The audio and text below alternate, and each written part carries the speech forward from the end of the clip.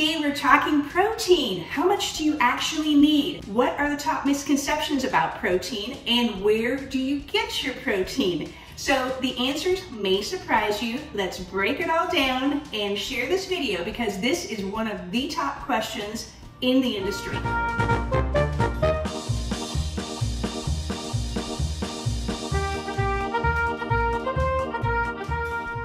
Let's take a quick look at the documentary called Eating for thoughts on protein deficiency. You'd practically have to be starving not to get enough protein. Protein deficiency is extremely rare, except in areas of the world where people actually are starving. It's really pathetic. We're the fattest nation on the planet, we eat like horses, and we worry about something that will only happen if we're starving. Instead of your first nutrition worry, protein should be your rock bottom last. Protein, where do you get your protein? If you're like many Americans, you might be thinking, but animal foods have nutrients I've been told I can't live without. Please enter the fantasy land of the animal food industries. In order to keep their profits healthy, some monumental myths have been cooked up about animal foods. If you worry about not getting enough protein, or if you think that milk builds strong bones, you've been brainwashed, and your eating habits have been programmed by advertisements. Both protein and calcium requirements are stupendously easy to meet. In the case of protein, you could eat nothing but potatoes and get adequate amounts of protein. Wait a second. He just said that you could live on potatoes and get adequate protein. Let's check it out. If you ate nothing but baked potatoes all day, 7 large baked potatoes, 1,950 calories, 52 grams of protein, up to 184% of your amino acids, you'd have 267% vitamin C, 125% of your iron, 430% potassium, 46 grams of fiber. Well, he's right. There's a lot in potatoes. How much protein do we actually need? According to the World Health Association and several government guidelines, we need 0.36 grams per pound of body weight. So if you are, let's use averages, if you're a 150-pound person, that's about 54 grams of protein as a baseline. Of course, that could be a little less, a little more, depending on if you're an athlete, if you're a pregnant mom, some different factors like age, but for the most part, it's 0.36 per pound. We are trying to figure it out. If we are on a diet or have been on a diet, we most likely are trying to figure out protein. Do we need more fat with our protein diet? Are carbs the enemy? What's your blood type? Should we eat like Stone Age people? Certainly they had a lot of protein, didn't they? The statistics show how confused we are. Over 71% of us are overweight or obese. The consequences on our health, our morale, our kids is devastating. If it wasn't such a problem, it'd be funny. If you're confused about protein, join the club. Some of us eat protein to lose weight, while others eat protein to gain weight. Ponder that paradox for a second, or a few minutes. That's from bariatric surgeon and ex-proteinaholic Dr. Garth Davis, who wrote the book, which I have linked below.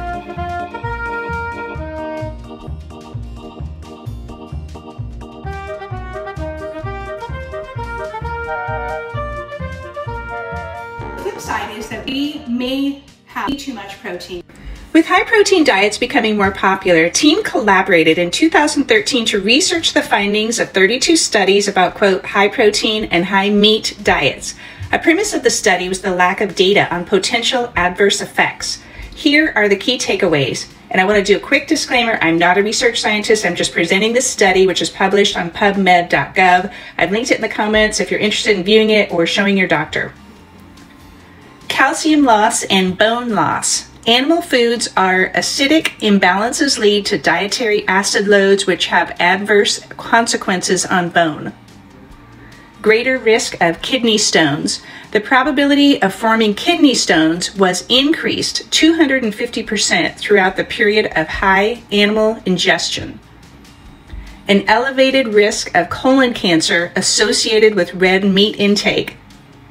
They also found that individuals on high-protein supplements developed intermittent abdominal pain which resolved or quit after high-protein intake was discontinued, may precipitate the progression of cardiac artery disease.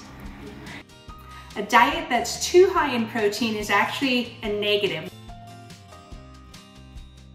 In one of their conclusion statements, they state that extra protein is not used efficiently by the body and may impose a metabolic burden on the bones, kidney, and liver. These are health issues you'll want to check out yourself.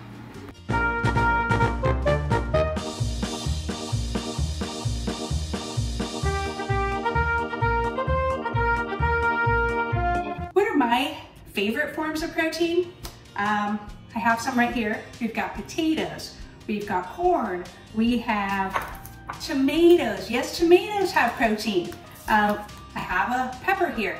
It all has protein. Some have more than others, and that's why a varied diet of plants is great. Could you eat all beans all day and get sufficient protein? Absolutely. In fact, beans are one of the highest protein plant products there are. That would be extreme. Obviously, we're not going to eat corn all day. We're not going to eat 2,000 calories of corn. We're not going to eat 2,000 calories of potatoes. You could, but it's not recommended. We looked at potatoes and how they provided adequate nutrition and protein. What about the other really common plant foods, like corn? Let's check it out. Again, if we ate normal calories, around 2,000 for the day, but all corn, here's how it would stack up. We're gonna have about 15 cups of corn. That's our 2,000 calories, and that would be 63 grams of protein. It's gonna have plenty of our amino acids, all of them. We're gonna have plenty of vitamin C, plenty of vitamin A, 211%, plenty of potassium, and we have 59 grams of fiber. If we look at another plant food, beans, we're going to use pinto beans here. That's about 10 cups, and we're going to have huge protein, 120 grams of protein. Beans also have all of the amino acids that we need. They do not have enough vitamin C. That's why a varied diet is important. They are high in all the minerals that we need, and they have 94 grams of fiber.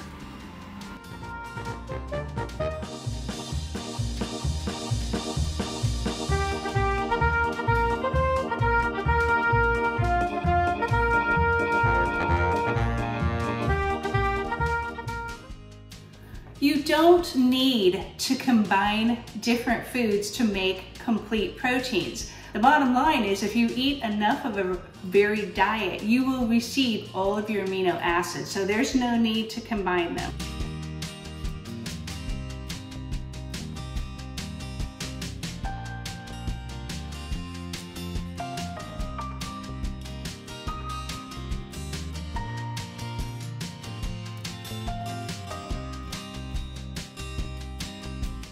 What are the best forms of protein?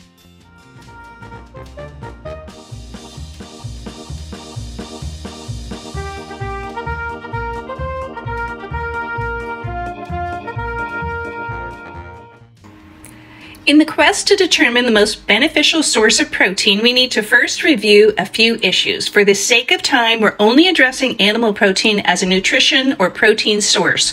We are not covering anything else in this video. Let's dive into 3 issues: fiber, cholesterol, and TMAO. Animal protein in an unprocessed form has 0 fiber. We're not getting the recommended amount of fiber. It's estimated that only 3 to 5% of us get enough. That means that around 95% of us are deficient. We all have regular eating habits. When we eat a certain amount of calories or volume of food every day, we choose calories from either plant sources or animal sources, commonly a combination of both. However, the more that we choose from animal sources, the less fiber we get. We may not be aware of it, but when we choose animal foods more often for our calorie and nutrition source, we sacrifice fiber-rich plant choices. What's so great about fiber? Natural fiber from plants, not the manufactured fiber in a lot of today's processed foods and bars, performs critical tasks. It detoxes the body. It's the best way to get rid of extra hormones, fats, chemicals. It promotes weight loss. You'll fill up faster. Fiber absorbs extra calories, and your body works harder to process it. It lowers diabetes 2 risk. Several studies have proven this. Fiber lowers heart disease by mopping up extra cholesterol and saturated fats so it doesn't settle in your arteries. And these are just a couple of the highlights. There's more that we're learning about high fiber diets. It's gotten so bad that lack of fiber is high on the government radar as a nutrient of public health concern. They state low intakes are due to our low intake of vegetables, fruits, and whole grains. Need an anecdotal clue? Over-the-counter revenues of laxatives and like products are now a $2 billion a year industry. Almost all these issues are cured with, you guessed it, eating more whole food plants. The book Fiber Fueled takes a deeper dive into this epidemic. The studies and research are pouring in with nearly 13,000 papers on the topic in the last 5 years. One quote that stands out: 70% of our immune system lives in our gut. From the book, proteins from plants increases the growth of anti-inflammatory microbe species while suppressing destructive ones. On the flip side, diets high in animal protein do the opposite. They increase growth of inflammatory microbes. I have a link to the book in my comments below. I mentioned a tidal wave of studies coming out about how our gut affects us. Here's one that's surprising. There's a strong mind-body connection. This paper quotes several studies strongly support the association of the gut microbiome in the development of depression. You can see in the citation that this article was published in August of 2020. How much saturated fat and cholesterol can we handle without having negative impacts on our health? Cholesterol, what is it? It's a fat. It's a type of lipid. Cholesterol is only found in animal meats and animal products like dairy, chicken, fish, and eggs, hamburger, steak, ham, bacon, and so on. You may have heard that we need cholesterol. Yes, we do, but our liver makes all that we need. Getting rid of extra dietary cholesterol is hard, especially if we eat it day after day after day after day. Check online like WebMD. You can't exercise it off, sweat it off, or burn it for energy. Let's take a quick look at a highly recommended documentary. It's from medical researcher Mike Anderson. I've linked it below. It's available on YouTube. And see what he has to say. Ancient humans ate over 800 varieties of fruits and vegetables. We can eat an unlimited amount of plant foods with health-enhancing effects, but we can only eat a tiny amount of animal foods before our arteries start to get clogged. Cholesterol has been called the animal's revenge because the animals you eat leave a little bit of themselves behind in your arteries every time you eat them, and they'll kill you from their graves. Our liver produces all the cholesterol we'll ever need on its own, and the requirement for cholesterol in our diet is exactly 0.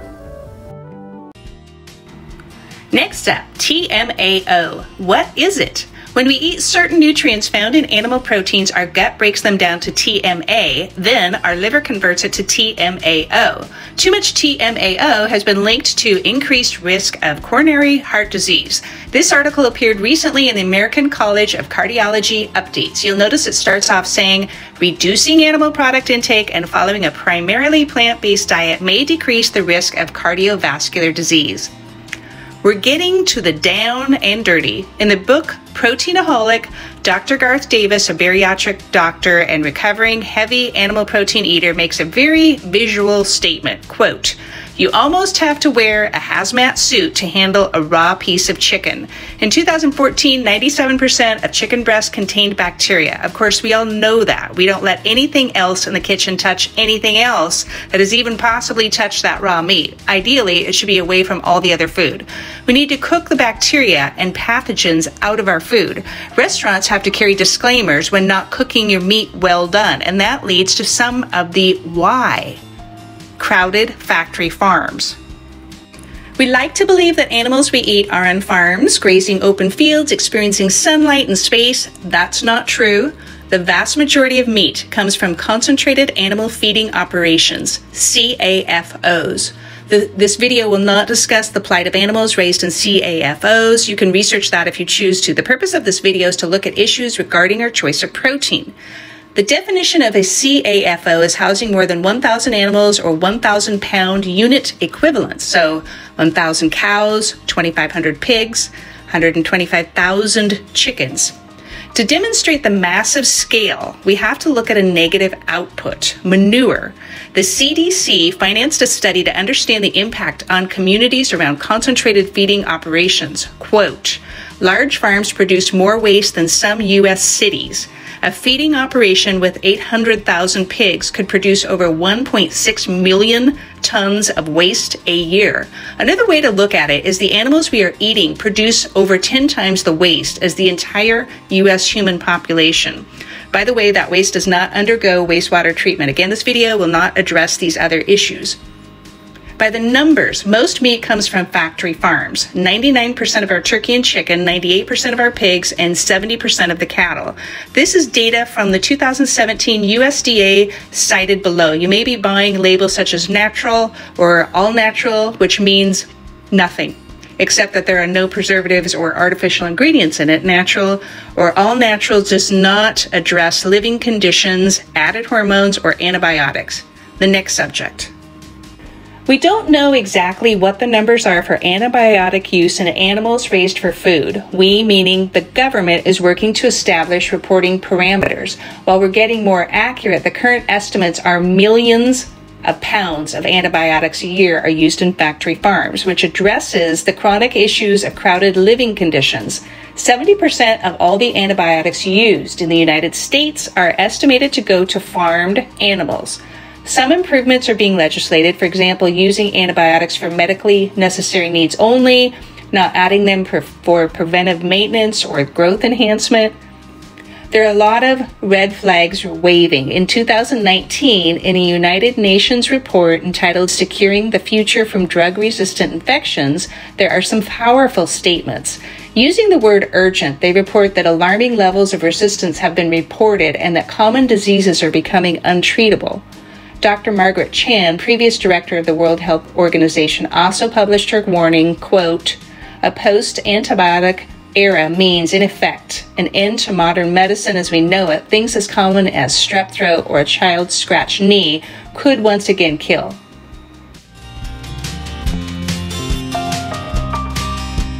Y'all ready for some good news? I sure am.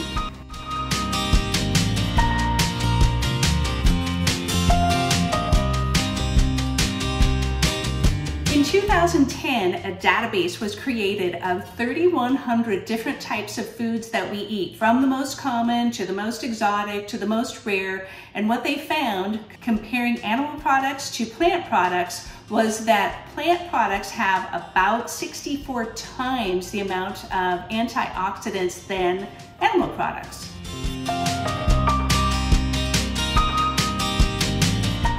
Antioxidants are very important for us to fight off cancer, free radicals, things like that. If we back up a little bit and look at some of the clues that nature has for us, perhaps you look at milk for babies, right? Human breast milk for babies to thrive is actually fairly low in protein compared to cow's milk. Cow's milk has about 3 times the amount of protein as human breast milk. So there's a clue right there. Human breast milk, the nutritional profile is also much higher, about double in carbohydrates than cow's milk. Baby cows and baby humans are very different. Let's do an exercise. Let's keep it really simple. What if we broke down a 2,000 calorie day with 10 items? What if they were all vegetables and fruits? So 10 items equals 2,000 calories. If you actually did this, if you actually ate that list there, what would the nutrition package be? Let's find out. Remember, no grains, no legumes, no protein category, just vegetables and fruits. First up, we have our protein, 96 grams of protein in that 2,000 calories. The specific amounts of protein are listed on the left with our 200 calorie portion. So 200 calories of broccoli has 17 grams, 200 calories of bananas has 3 grams, and so on.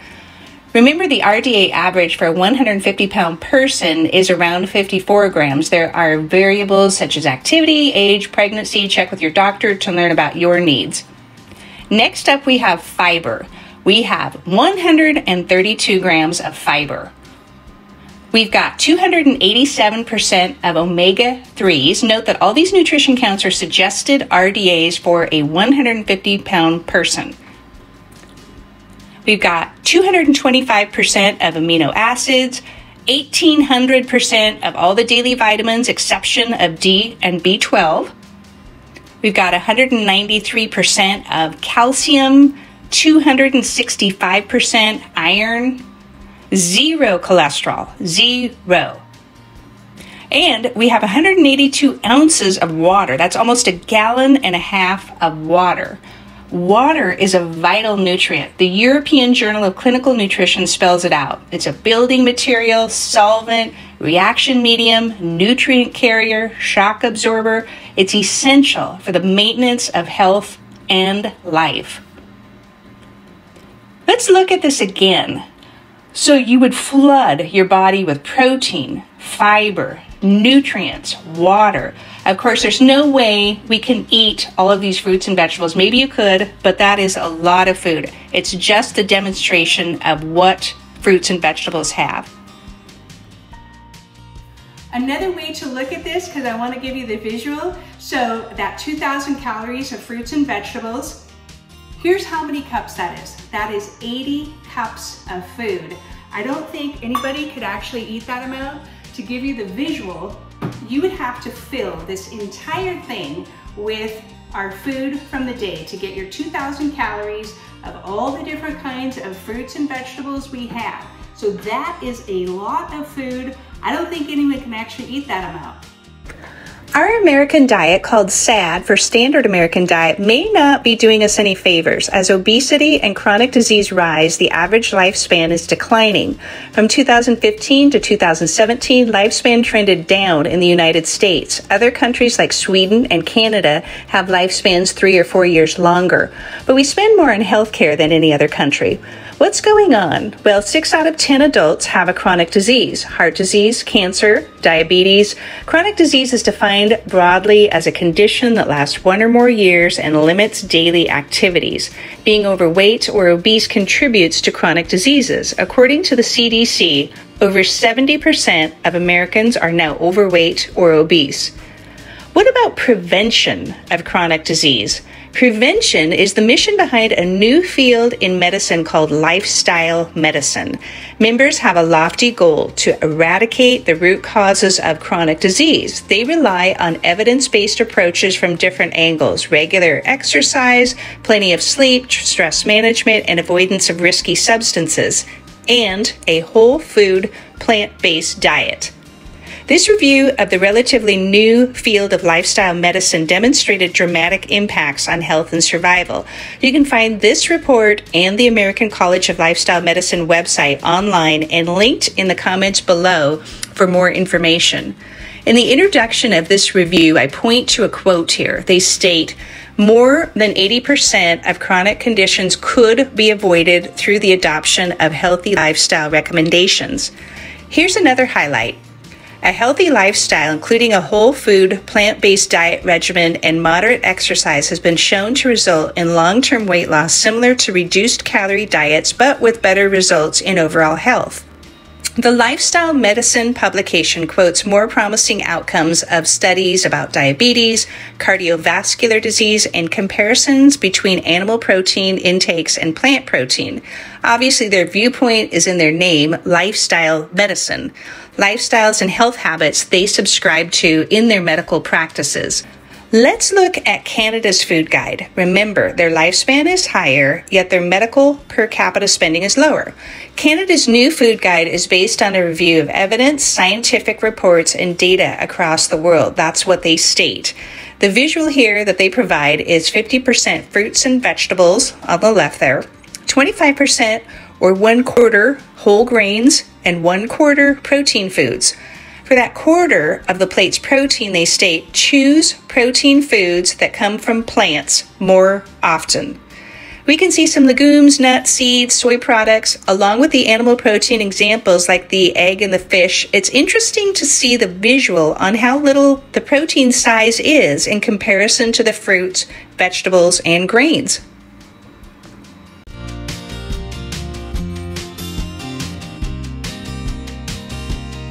Eat a varied diet of plants, fruits and vegetables, starches, and you will get enough protein and you will thrive. Oh, I was hoping it would come to this. What do I eat? If it's all plants, I'm so glad that you asked this question. There has never been a better time to go plant-based. There are so many fantastic blogs out there, recipes. Looking at breakfast, here's some oatmeal waffles. We've got some crispy hash browns. By the way, these are no oil. So if you've got a good pan, it's guilt-free hash browns. Bubbling cheese sauce, so many applications. And here we've got eggs Benedict is what I call it. Beautiful tomato, avocado, loaded sweet potatoes, everything you can think of on there. And crispy cauliflower bites. Here we have some bean meatballs. I did a little checkerboard of cheese sauce and the marinara, nice appetizer effect. If you've got smoke seasoning, you've got bacon, tempeh on the left there, little coconut bits on the right for salads. Soups galore, pots and pots of soup, cream of broccoli, we've got corn chowder. There's some beta carotene soup, carrots, butternut squash, big, lovely, no tuna sandwich, and look at that salad.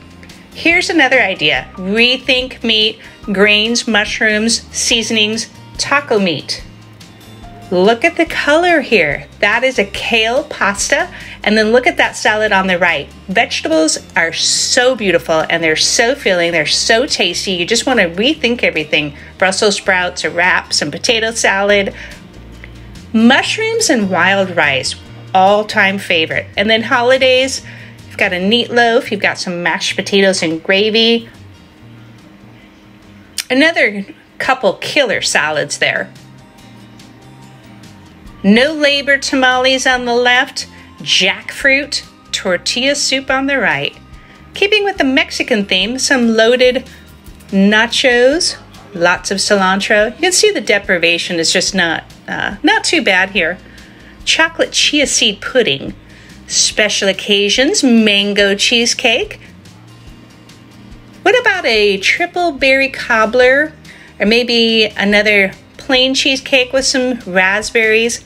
You can see it's just fantastic food. A lot of the recipes are on my channel. And if you don't see one, if you want me to make something, leave a request in the comments and your video could be up next. I'll customize it for you.